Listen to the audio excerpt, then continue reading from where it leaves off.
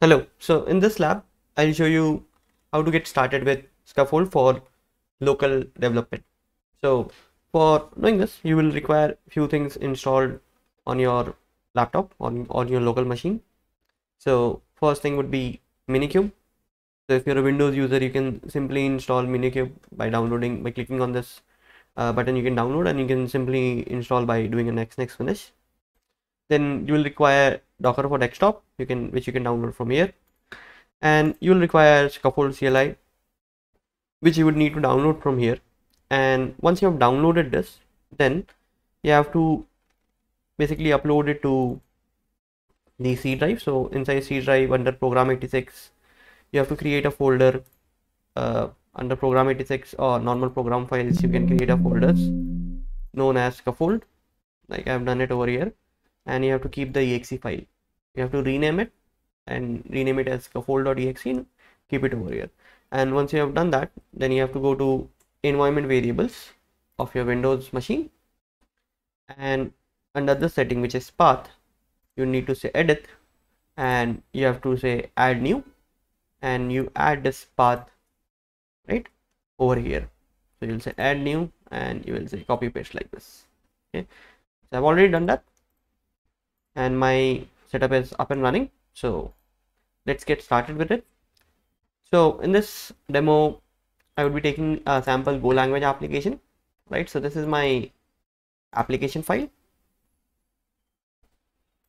So it's a simple Golang application which says, let's say it's initially it will say hello world. Okay. It also has a Docker file to basically build this application.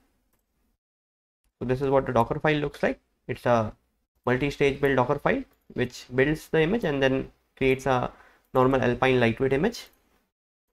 It also has Kubernetes definition files, right, which basically creates a pod for us.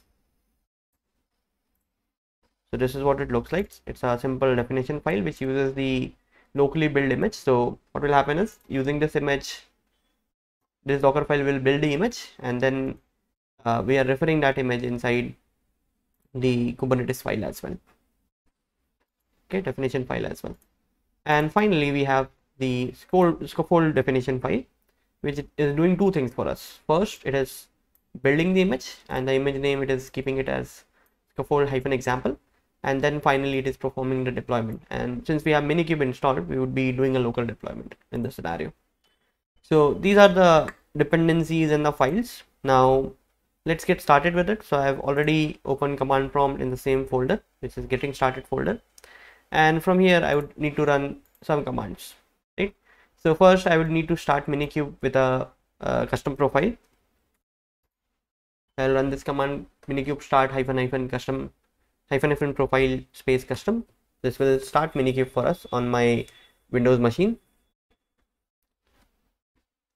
right? So let's give it a minute. So my Minikube cluster is running now. Next, I need to say scaffold that I'm doing development in my local cluster by running this command. So I'll say scaffold config set -- global local cluster true.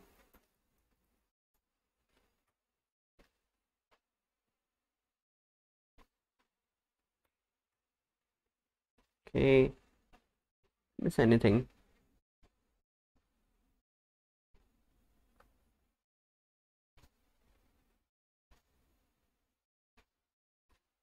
Let me quickly check if I messed up with the environment variable.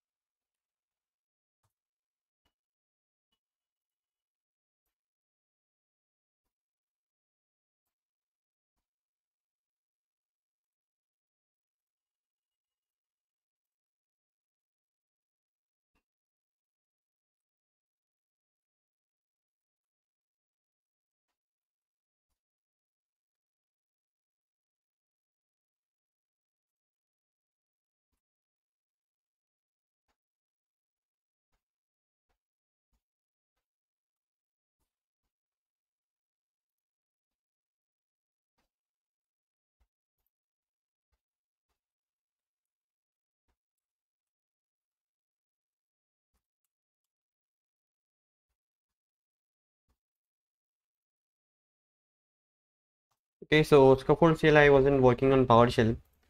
You have to use command prompt for this. So again, coming back, so I'll run this command, which will basically start Skaffold for the local environment, right? And then I just need to finally say that Skaffold dev, and this will start the uh, Docker image build process. And then once the image is built, it will do the deployment on my Minikube cluster. So let's run this command and let's see what happens.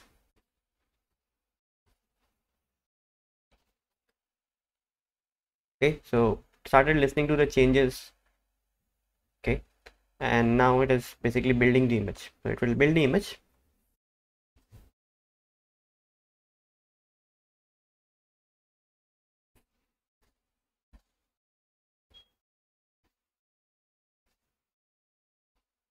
So getting the Golang image and then building the application, now getting the Alpine image, and the image is built successfully, and now it is tagging the image, and finally the application is running. Just to validate if we have the image created or not, let's run docker images command, and we have the image over here. And let's do kubectl get pods command, and we have one pod also running. Now this pod is running and is showing hello world. Okay, now let's say that I did some changes to my application code. So let's go to the Go language application code. Let's do a small change. So I'll say hello world. Let's put few more exclamations over here, and let's save this file, and let's see what happens as soon as you do these changes.